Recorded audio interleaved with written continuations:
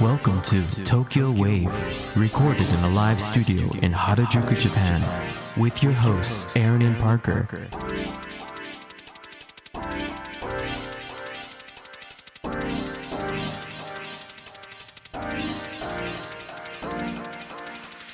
Alright everyone, welcome to episode 83 of Tokyo Wave. We are your hosts Aaron Randall and Parker Allen. On Tokyo Wave, we bring you weekly updates from our studio in Harajuku. Join us in segments featuring this week's top news, political happenings, business, and other random garbage. To get us started, here are this week's top news highlights. Japan lower house okays record $320 billion extra budget for stimulus. Japan Prime Minister Kishida to find way to use leftover masks amid rising storage costs. Japan to simplify entry process for wealthy travelers. This week in Japan. Alright, our first news item. Japan lower house okays record $320 billion extra budget for stimulus. Kyodo News has reported that Japan's House of Representatives approved a record 36 trillion yen budget, which is 320 billion US dollars, for fiscal 2021 to partially fund an economic package to ease the fallout from the prolonged coronavirus pandemic. The extra budget, approved by Prime Minister Fumio Kishida's cabinet late last month and submitted to the lower house on December 6th, is expected to clear the House of Councilors on Monday, according to government sources. The budget will finance part of the government's new stimulus measures rolled out in mid-November to support the virus-stricken economy, while preparing for another wave of COVID-19 infections that could occur during the winter amid fears over the spread of the Omicron variant of the coronavirus.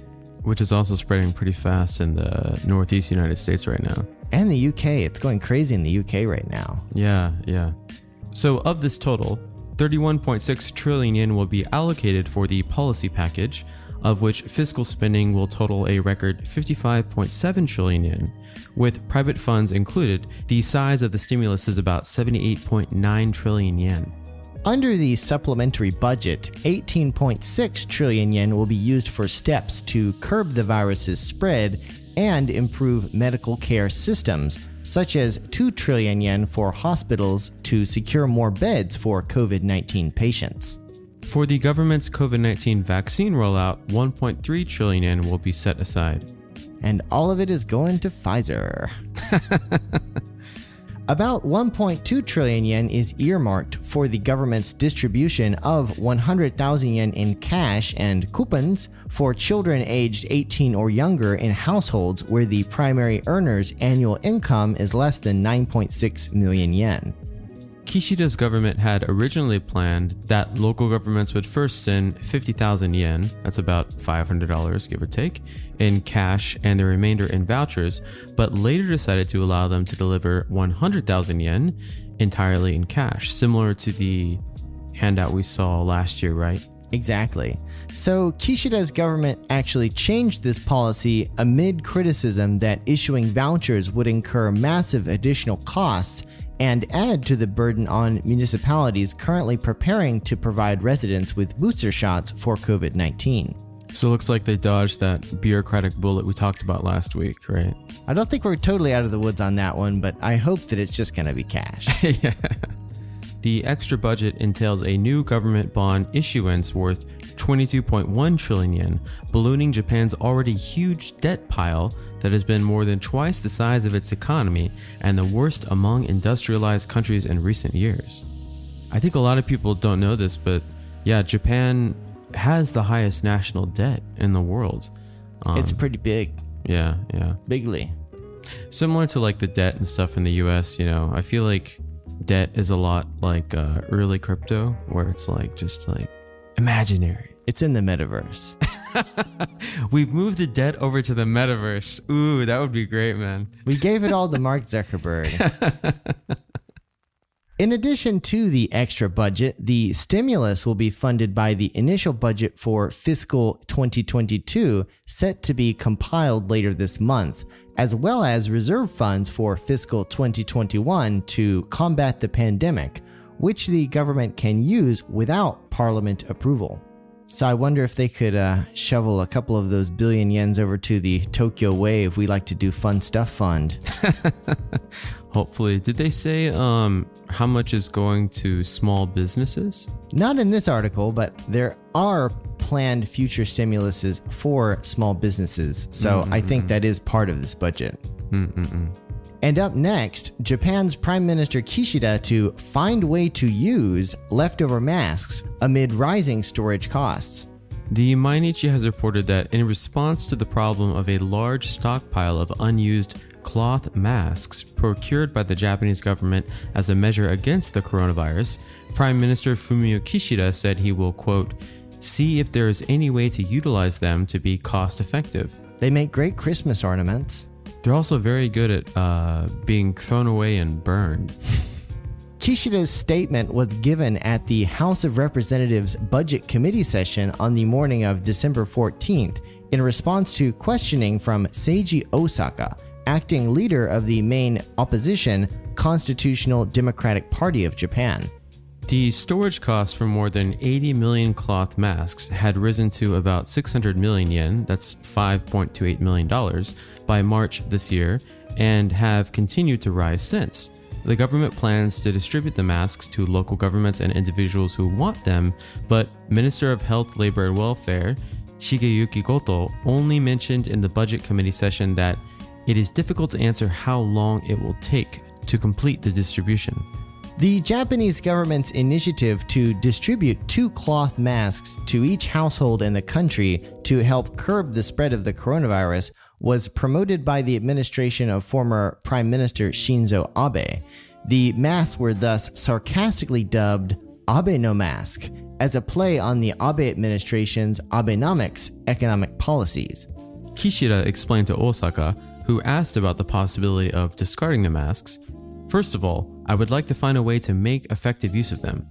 Regarding the validity of the mask distribution carried out by the Abe administration, Kishida said, I would like to think once more about where and how to specifically verify it. Sounds like they don't have a plan yet. Yep. Doesn't really sound like there's a plan. Well, maybe storing them at the local governments is cheaper. We could, in America, they all use chimneys for Christmas. Maybe they could burn it. In the chimneys? Yeah, it's firewood. That's what, instead of coal in Japan, you get Abenomasks if you're a bad kid. Oh my god. They're gonna have to hurry up to distribute those masks to all the bad kids. Jeez. Alright, and up next, Japan to simplify entry process for wealthy travelers. Kyodo News has also reported that the government plans to simplify the immigration procedures for foreign travelers arriving in Japan by luxury transport such as private jets and superyachts, usually used by the wealthy. And their kind of wealthy friends. Wow. The move comes as the government hopes such affluent travelers will bring considerable spending power and help accelerate a post-pandemic economic recovery. Currently, those arriving by private jet for tourism need to apply 10 days before landing in a Japanese airport. The government is considering shortening the period to 3 days, the same as entering for business purposes. So Japan has 10 airports, including Haneda and Narita, which have facilities to process the entry of such travelers. And their entourages. The government will also consider enabling operators of private jets to apply for flight, refueling, and use of a hangar all in one stop. Superyachts and other private modes of travel by water are currently required to declare the number of crew and cargo every time they make a port call. Following the planned change, they will only need to do so upon entry and departure from Japan. While some rural areas lack luxury hotels, high-end restaurants, and high-quality cultural experiences, the Japan Tourism Agency plans to select 10 model locations and support them in attracting hotels and developing products and services for the wealthy. I wonder what that would entail. Mr. Local Prefectural Tourism Board, we really think this area has high potential, but you don't have enough call girls. Can you do something about that? Oh my God. Could we build some casinos here too? So we need like just call girls and casinos. And strip clubs, because, it's for the economy. Beauregard Tanaka, chief concierge for the Japan Immigration Agency's Super Rich Traveler Entry Procedures Desk, said, quote, "We think this sends a clear message to those trying to get into Japan. Come on over. Of course, only if you have a private jet, boss." In other news, Jeff Bezos and his private militia have just arrived via aircraft carrier for a 6-day tour of Tobita Shinchi, Osaka's famous brothel district. Wonder what he's going to do there. Maybe he's going to launch some of those rockets. Oh man, I mean, I saw this news. Honey, it's called Blue Origin. He'll have his space cowboy hat on, and and nothing else. Yeah. Oh no. You could totally. Yeah. Let's not even get into that. Saw this news blip on social media, and of course, I mean, way to make everyone mad at you. When I saw some people kind of arguing in the comments whether they plan to implement this while it's very difficult to get into Japan right now. And I'm kind of hoping that they will, because that would make it more funny.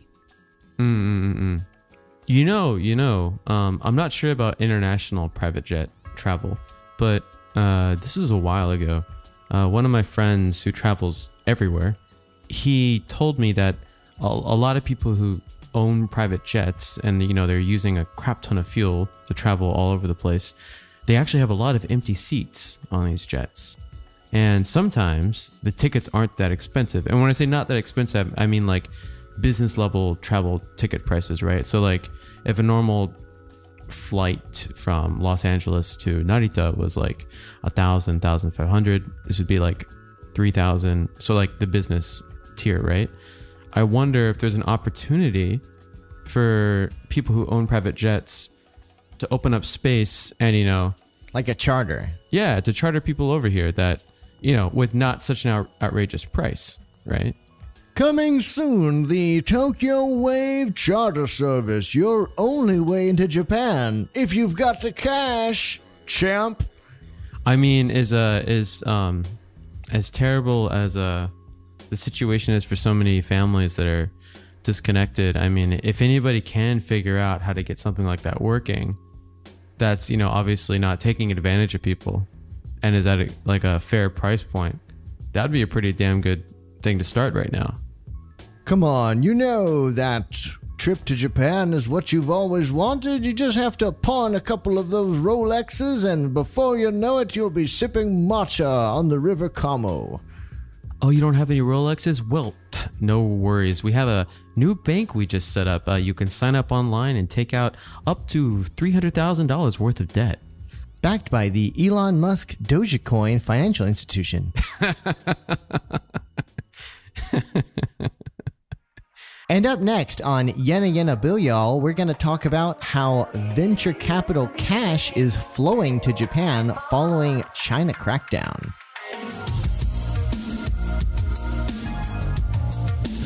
You're now listening to Tokyo Wave. Bloomberg's Geroyd Reedy recently reported on how Japan's startups are attracting increasing interest from overseas investors as the country starts to shake off a reputation as a unicorn-free venture backwater. Man, who are you calling a backwater? More than $3 billion or 342 billion Japanese yen was raised in the first 6 months of 2021 alone, which is triple the amount in the same period 5 years earlier, according to Japanese data tracker Initial. That's being driven by growing interest from foreign investors with deep pockets, including Sequoia Soros Capital and Peter Thiel's Founders Fund, as well as Masayoshi Son, whose Vision Fund this year took stakes in Japanese startups for the first time, which is ironic because Son and his fund are kind of sort of Japanese, but whatever. He's doing it now. Awesome. One factor leading venture firms to seek opportunities in Japan and elsewhere is the crackdown in China's tech sector. Investors, including Sohn, have said the pandemic has in some ways been a boon, with Zoom meetings replacing face-to-face bonding sessions and making a startup's physical location less relevant. The interest is leading some to talk of an inflection point in Japan's burgeoning startup scene. James Riney, founding partner and chief executive officer of Coral Capital, a Tokyo-based seed-stage venture capital firm, said of large overseas investors, quote, "Historically, they would ignore Japan and wouldn't even give me the time of day. Now," Riney says, quote, "there's a lot more interest in Japan as a startup market." PayPal's $2.6 billion acquisition of Tokyo-based buy now, pay later startup Paydi in September underscores the opportunities available for Japanese startups and their investors. Taiborn Capital Management is said to have quadrupled its investment in Paydi in just 2 years, with an early investor making a 65 times return. Wow. Guess they're having a champagne party right about now. Even SoftBank's founder Sohn, who has long been skeptical of Japanese companies, has begun to change his mind. Even as recently as 2019, Sohn was assailing Japan's businessmen as unambitious herbivores. But with his bets in China souring, Sohn has joined the throng of investors seeking to diversify their bonds or investments more globally. You know, this brings back memories, Parker, of a lot of my friends who work as recruiters and people who work in East Asia. Whenever the pandemic broke out, really not just because of travel restrictions, but a lot of companies with the situation in Hong Kong as well, China just became very cut off from the rest of East Asia. So yeah, there definitely has been this kind of progression towards almost like no communication with China, or very like limited, only remote communication. So in the past 2 months alone, SoftBank's Vision Fund made its first 2 investments in Japanese firms, buying into biotech firm Oculus Pharma and sneaker marketplace operator Soda. It's an interesting name for a sneaker marketplace. Let's call it Soda, like soda pop. Sohn said at a November earnings briefing, quote, "It's very unfortunate that there have been so few Japanese companies among the 3,000 we've looked at. I want to increase our investments in Japan." Despite being on track for a record year of funding, the amount raised in Japan remains just a fraction of the $288 billion tally globally in the first half of 2021, according to Crunchbase. Closing the gap with the United States is one of the goals of Prime Minister Fumio Kishida, who has thrown his weight behind the startup scene. A Kishida-appointed group of business leaders and academics has called for measures to support new companies. The panel said in a November report, while in the US, startups get investments based on expectations of future growth, in Japan, the demand for short-term profit makes it difficult for startups to invest in growing their business. Startups are also becoming more attractive workplaces for a younger generation less obsessed with Japan's traditional rigid career path. Paul McCartney. Paul McCartney, a general partner at venture capital fund Incubate Fund, said that instead of attending a prestigious university to secure a safe job at a trading house or bank, ambitious Japanese youth are more willing to take risks at new firms to work on projects that they are passionate about. While Japan could claim only one startup valued at $1 billion in 2016, according to CB Insights, it's now home to 6, including the likes of Carlyle Group, backed synthetic biomaterials firm Spiber, and artificial intelligence developer Preferred Networks, the country's most valuable startup. Other observers note that the country actually has far more startups valued in excess of $1 billion than many realize. These, quote, hidden unicorns that Riney and McCartney describe often attain that value shortly after going public. Soichiro Suemi Minami, founder of Visional, said, Well, if you count all of the companies that have existed for less than 10 years, who went public and who are valued over $1 billion, then you'll see a lot more unicorns. Along with the likes of Money Forward and Free KK, Visional is a tech venture that's gone to the public markets in recent years and seen its value exceed $1 billion. Minami said it's kind of unfair to compare the number of private unicorns in Japan with those overseas, considering how easy it is to list on an exchange in Japan. Companies can go public on the Mother's startup board at a market value of just $4.4 million. A record number of firms are listing in December, mostly at small valuations. Only $4.4 million. Could buy a used private jet for that. Yeah. Rather do that, just charter people to Japan. Kathy Matsui, former vice chair of Goldman Sachs Japan and now general partner at Empower Partners, said at an event in December, "A lot of companies at the later stage need capital, but because there's actually not that many VC or investors willing to provide capital at that later stage, they get very tempted to go public. Oftentimes, they go public prematurely." The Mother's Index of Emerging Stocks in Japan is down 16% in 2021 versus an 18% gain for the Nasdaq.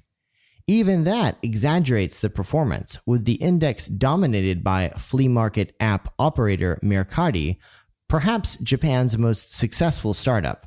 It accounts for almost 15% of Mothers and is up 43% this year. So I guess other than Mercari, everybody's sucking wind. I just started using Mercari recently. It's really good for the used instrument and used instrument gadget market. I buy stuff there all the time. Yeah. It's so damn fast too. I was showing some prices on there to some friends in the States and they were blown away. A lot of music gear and equipment that never goes on sale is basically half off here locally. So Mercari, check it out. Tokyo Wave top tip. No, it's pretty sweet. Trading now at a value of more than $9 billion, Mercari is a rare example of a Japanese startup that has succeeded in the US, where it buys ads during the Super Bowl. The firm got around 17% of revenue from the US in its last fiscal year.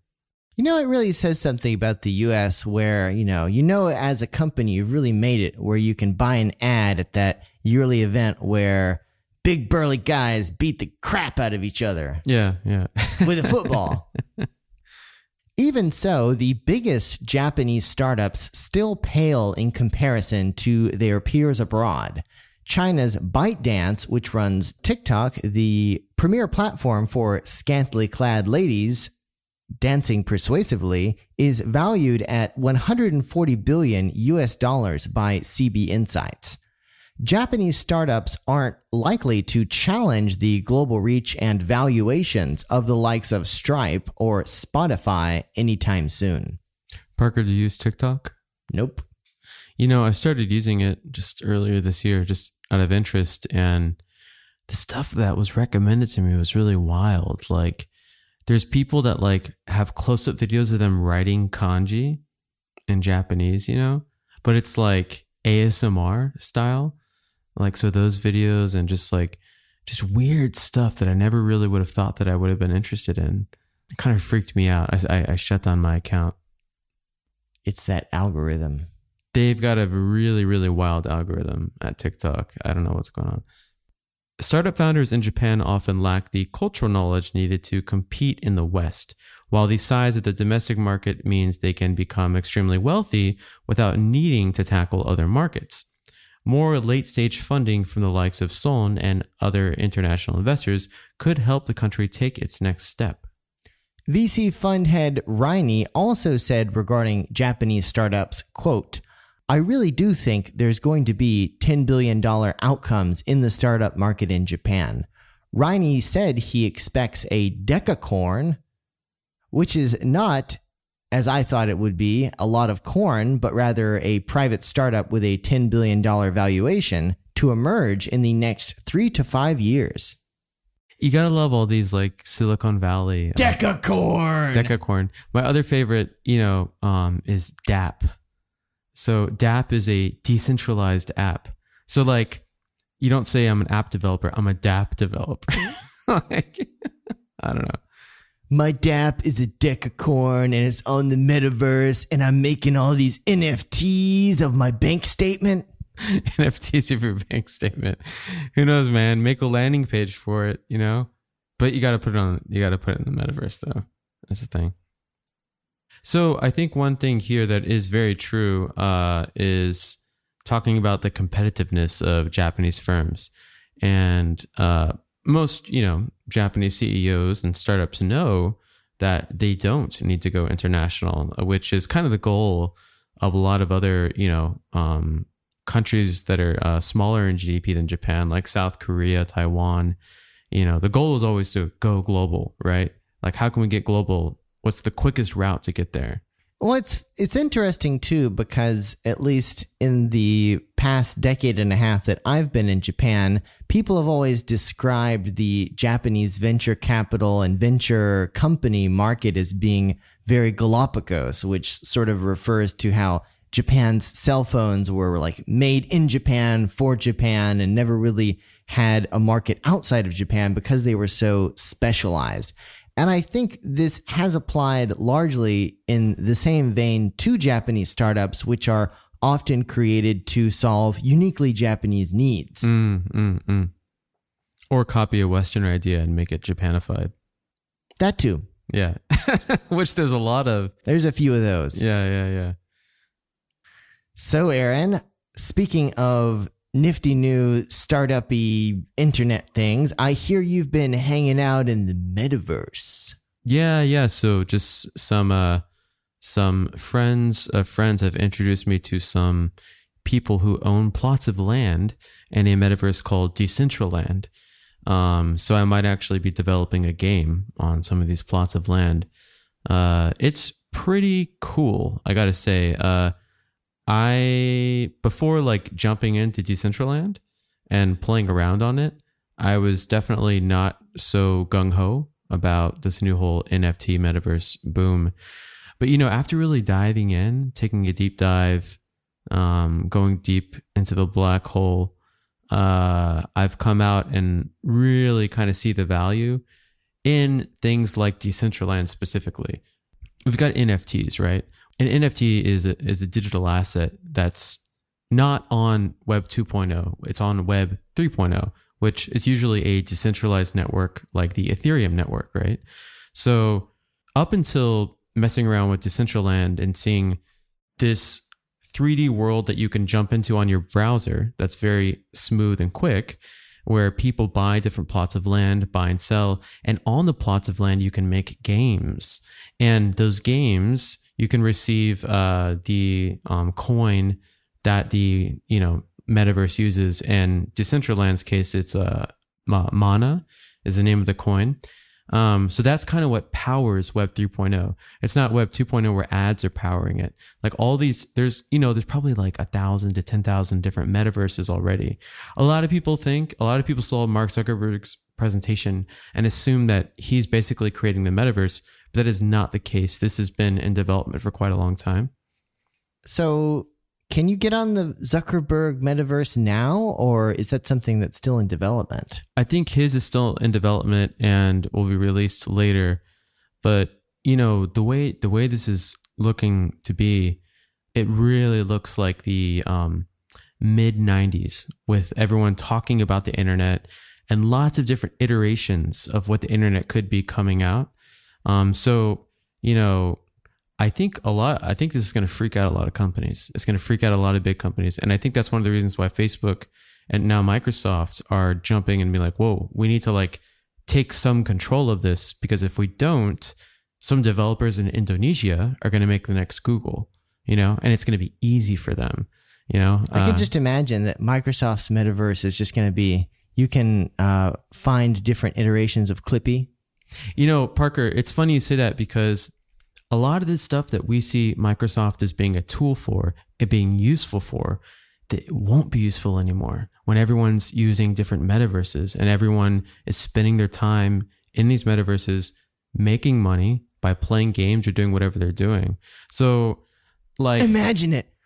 You can work on your spreadsheet in the metaverse. See, who the hell wants to do that? When in the metaverse, I want to ride a fucking dragon, and I want to burn towns and pillage towns, and then I want to go save other towns and like create factions and do wars and do all that cool stuff and receive some kind of currency in exchange for that.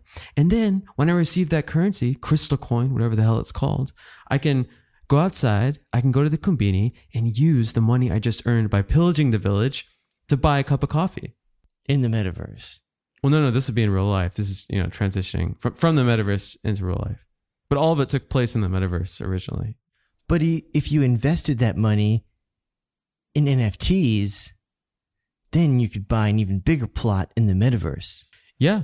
So a lot of people are talking about binding NFTs to real world assets. From a game developer's perspective, that's not necessary, in my opinion. I think because NFTs, the usefulness of NFTs is so practical in online game worlds where, you have a coin that, let's like crystal coin, whatever, in some random metaverse. And if you earn a certain amount of that coin, you can buy NFTs. You can also take real money, fiat currency, and change it into some crystal currency and then buy that hat for your avatar, whatever, Then the NFT has real value in the metaverse, if that makes sense. All this talk about the internet makes me want to go back to the family homestead in rural Arkansas and start farming cotton again.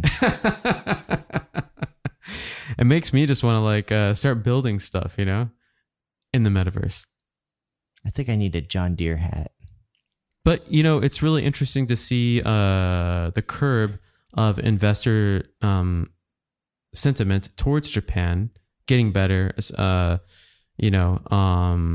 regardless of whether it's, connected to things with China or not. There are a lot of Japanese that are doing really cool stuff. And yeah, if we can get more money flowing into this country, especially with startups and not just late stage, kind of make it more early stage, that would be very exciting. Well, and I think getting back to the startup discussion, the big thing that I see as a huge opportunity for Japan is more successful startups mean more young people are going to hear about these mainly young people being successful, making lots of money and making products that really change the country and can even change the world.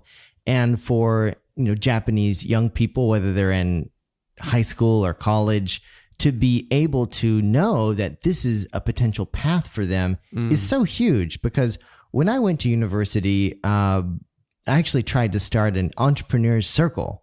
Oh, wow. Or a club for people interested in starting businesses. And it was so hard to find people because, back more than a decade ago now, when I was in school, a lot of people just couldn't wrap their head around the idea of, yes, you can start a company. You can start your own business. You don't have to work for, a Japanese company and spend 10 years sending faxes to be anything. Right. Yeah. Even now, like when I talk to younger Japanese about like owning a KK, basically Japanese version of a C Corp, right? It's just a really kind of foreign, out there idea. Oh, that's the kind of stuff that so-and-so does from Zozo Town, right? So yeah, if we can get more young role models, maybe people that are popular on social media, kind of influencing younger Japanese to be more ambitious, take more risks, and not go the route where they're going to be miserable working for gigantic, E-Corp style corporations. Welcome to your first day at Evil Corporation. I want you to sit here, get on the metaverse, and mine as many Bitcoins as you can. And you'll need to do this for 14 hours a day, and unfortunately, we do not have an overtime policy. Also, no toilet breaks, so here's a bedpan. Oh my gosh. Well, it's pretty exciting to think about more money coming into venture capital here in Japan, and also with the pending metaverse to take over all of Web 2.0 and move us to 3.0 soon. how's Japan going to deal with that? I'm sure we'll continue talking about that on the podcast. Most definitely. And of course, as we're coming to a close this year, 2021, we'd like to take this opportunity to thank everyone who's listened to us drone on about the metaverse for the past 10 minutes. And we would like to wish everyone a great holiday season. And of course, buy more Dogecoin. Yes. So we'll catch up with you guys in early January. And until then, thanks everyone for listening. Buy more Dogecoin over the holidays and try to enjoy yourselves. And if you can find it, eggnog is delicious. Hey listeners, that's right. You listener right there. Who do you think should be our next guest on Tokyo Wave? Let us know. Drop us a line at wave@tokyowave.jp. We hope you enjoyed Tokyo Wave. If you haven't already, you can subscribe to our podcast on Apple Podcasts, Spotify, SoundCloud, and YouTube. Join us again next week on Tokyo Wave. Except for not, because we're going to go on holiday. See you next year.